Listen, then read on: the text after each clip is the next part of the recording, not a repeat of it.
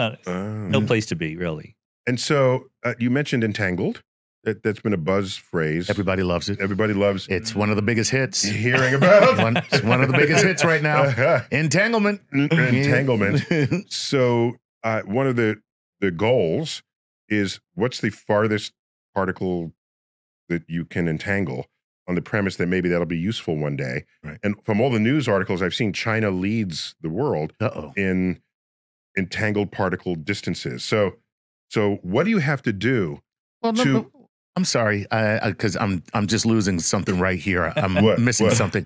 If something is entangled, what difference would it make about the distance? No, but Chuck is completely right about entanglement. It doesn't matter how far away things are, but the problem with two entangled particles, which we haven't even defined what that means, but you have a very sophisticated audience, so they know what this means, is that as soon as you measure one of them, the entanglement breaks. So it's not that they get further apart, just that as you bring them further apart, the chances that one of them bumps into something gets bigger and bigger.